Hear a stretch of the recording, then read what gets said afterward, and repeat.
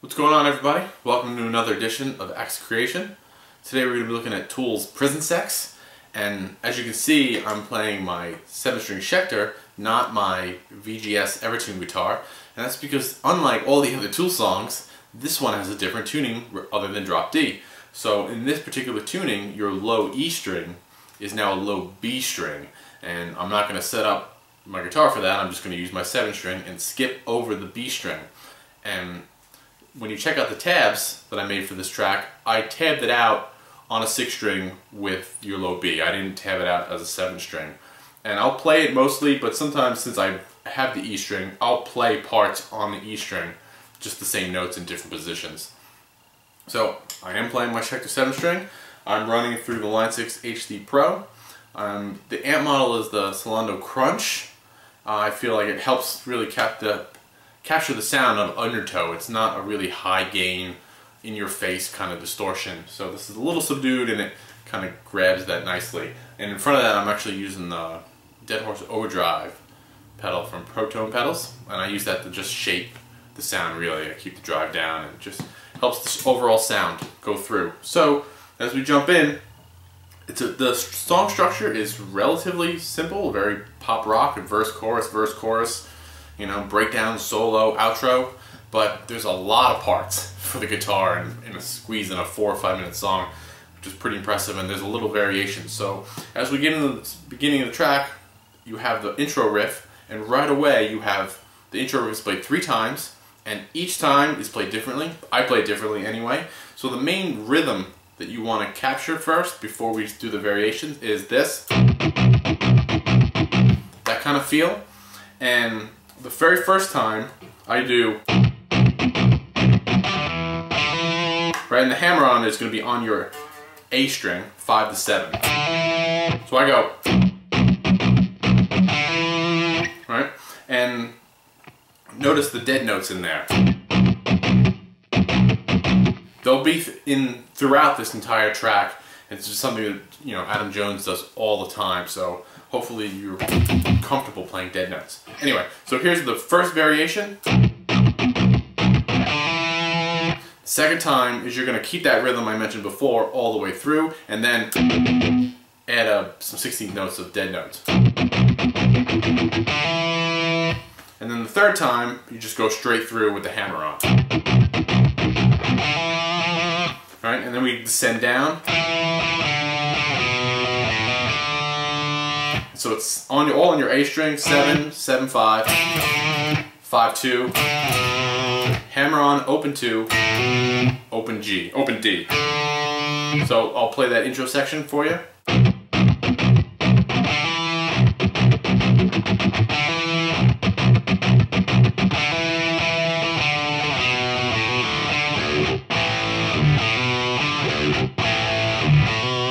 And that's the next riff. And here we're going to be playing octaves, and if you are on a 6-string, these are going to be adjacent strings because of the tuning, but as I mentioned before, since I'm on the 7-string, I'm actually playing a normal octave shape, skipping the E. So it's 5, down the 3, and then I like to play a dead note here. You can mute the 3. I like to play a dead note. And just a little simple A power chord, O2. So yeah. Then mute the low D, which is the 3rd fret of your B string, and then hammer on open 2 on your A. And that's the riff. You do it 4 times. Play it slow.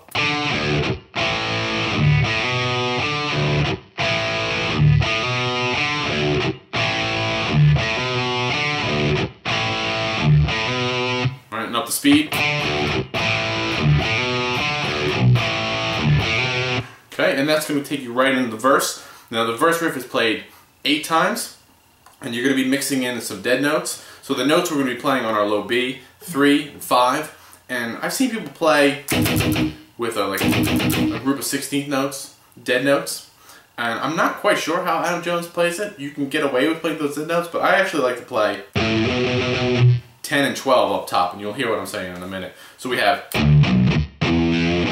so that's the first one, so 3-0, dead note, and then 5, and do a slight gradual bend.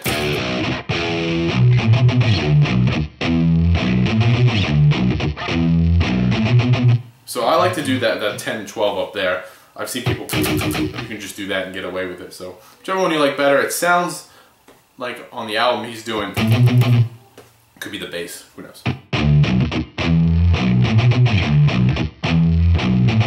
So it's 3-0, dead note 5, open, 10, and then 3 12s.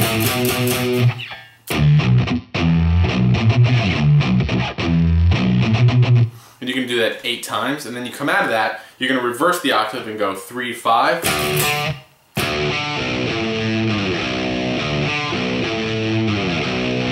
So you have 3 5, open, octave on 10 or just 10. Now you can hear this rhythm again. When I play that song or I jam on the song, I don't do that. I just play the open, but that rhythm's definitely in there.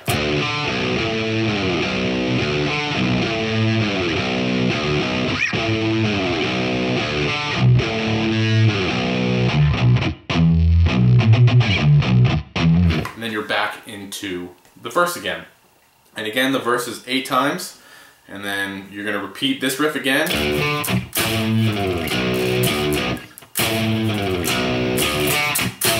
And then it's going to take you into the chorus. And the chorus is just all octaves, and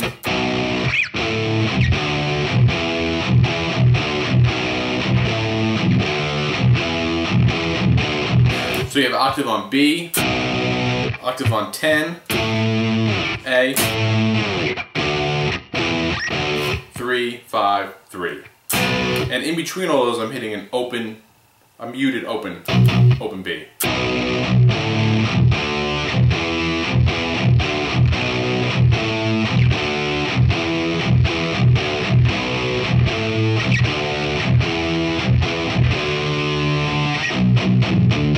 Right?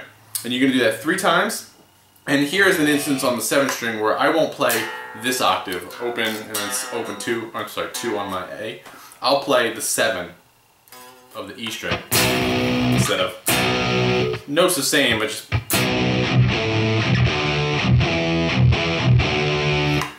right? And then,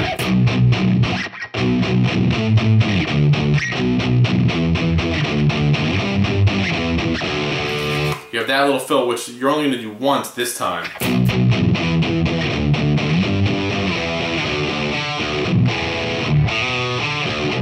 Right, so that's your octave B, 3 times, 5, 3 times, 3, so 5, 3, 8, 5, 3. And those last 2 notes are just 2 each, so you have.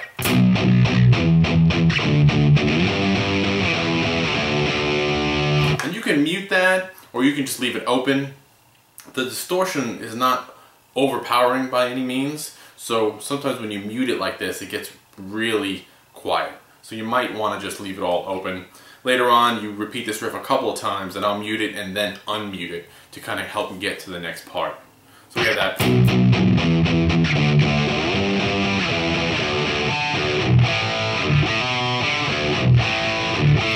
Back to that riff.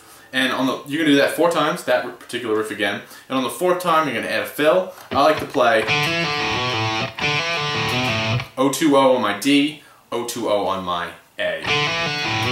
I've seen a bunch of different tabs. I've seen that. Typical bluesy type riff, where you trill the 3, 2, 3, 2. And that sounds good too. Really, whatever you want to do, it doesn't really matter. So coming out of that,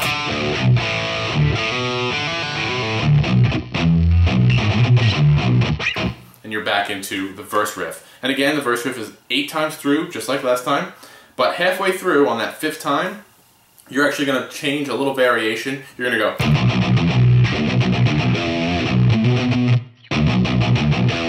Basically, you just make it 16th notes, and you can release the mute if you want to, make it a little aggressive sounding, because you only do it once, and then you kind of fall back into your pocket. So it's 3-0-0. Right, group of 16th notes, and then 3-0 up to 5. Right, so if I put that in context, I would do.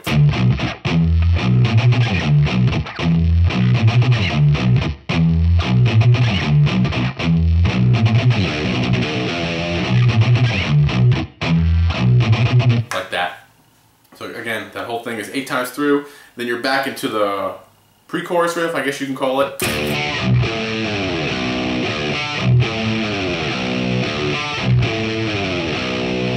Alright, and that time you cut it short because you're jumping right back into the...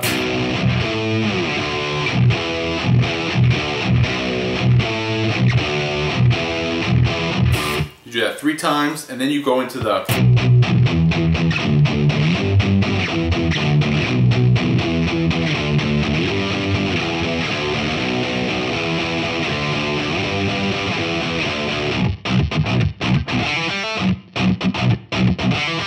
Right, now you're in the little chug riff, which mimics the intro riff. That's how I like to play it. And then hammer on 5/7 on your A and your D string.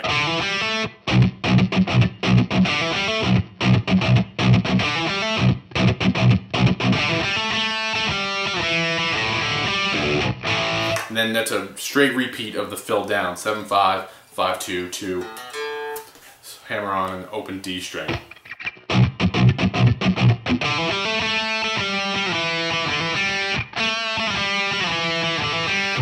Alright.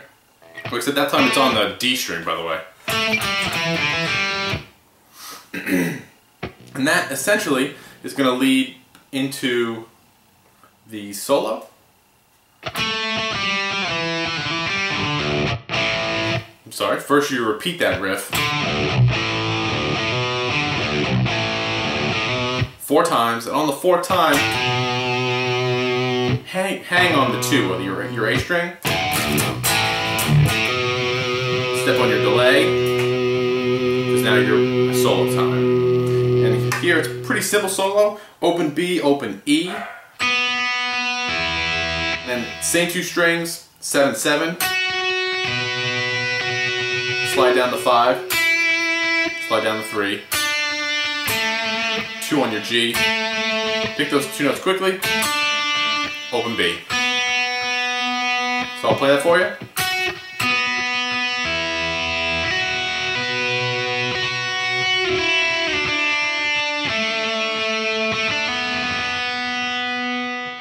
And then the next part of the solo, on your D string, you're going to hammer on 2 to 4, and then play 4 on your B string. And I would let these notes ring out with each other. And then that note, the 4 on your G string, is going to descend chromatically. So it's going to be 4, 3, 2.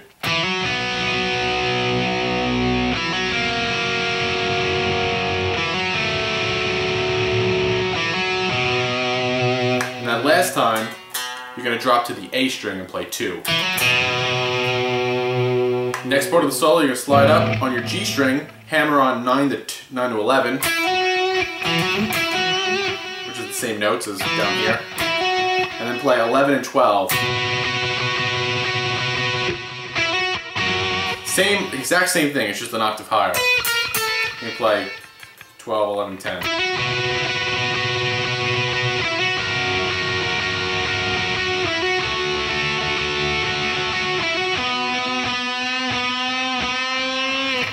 And there you're going to bend the 9th fret of your D string. And you can take it a little farther each time, and that's going to take you right to the... I don't know what kind of riff you would call this, what song section you would call it. But when I play live, I like to keep my echo on, or my delay on.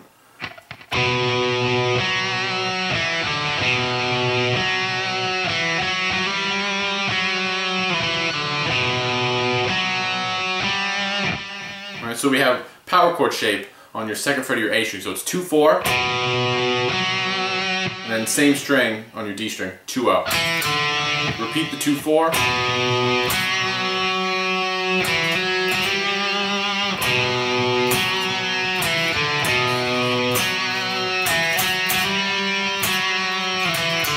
Two, 4, 5. Back down to 4. 2-0. And then you're going to repeat the power chord. Then you step up the power chord and then up a half step. So that whole section is...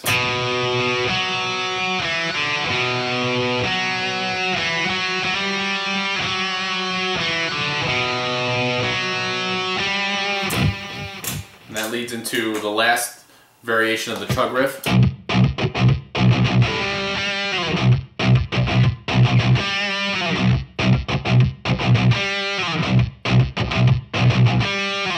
And I'm playing the note that I'm hitting is 5 of the D string. You can play 10 of the A string. I kind of like doing that when I play it.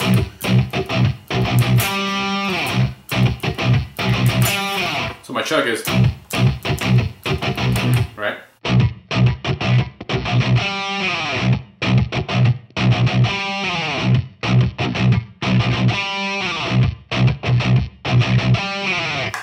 Which leads us to the outro riff. Now this riff has got two guitars tracked simultaneously, so what we're going to do is we're going to play the first part of it and then skip and play the other guitar part.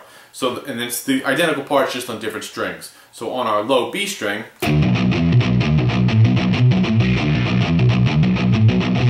that's our riff, 3-0-0. I would pull off and then play the open string. And then 5, back to 3, and then 10, 12, 10.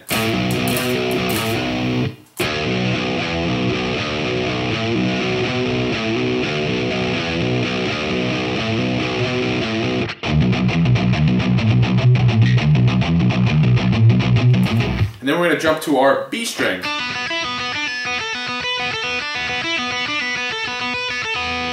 Which leads to this little outro solo.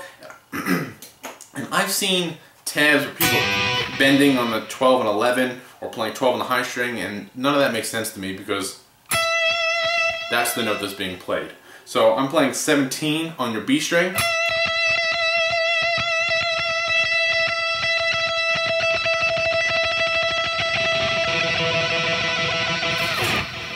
Alright, so I would mimic the rhythm that you played before from that rhythm.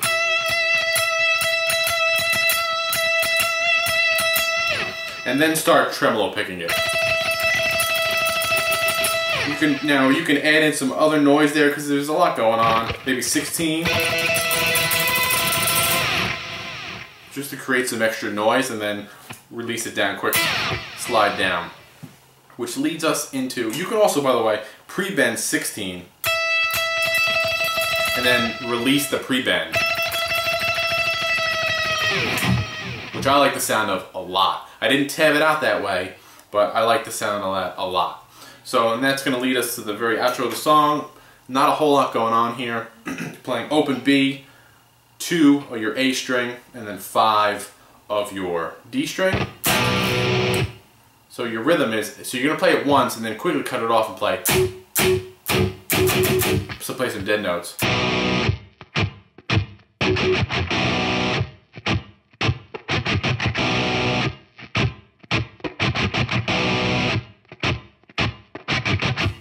And this is an instance where I usually don't play it down here. I just play the same notes on 7 and 10 on my E and A string. And then, so you do that 4 times, and then you're just going to play whole notes. You just let them ring out. And here the tempo of the song is slowly decreasing, and you're just going to do that 4 times. And on the 4th time, play the chord, and then play the pinky note, the 5th fret of your D string. And that's it. And that's Prison Sex. I definitely recommend downloading the tabs, listening to the track, and following along. It really helps digest the material and seeing how the tabs are read if you have issues with that. And that's about it. So, until then, I'll see you next time. Thanks a lot.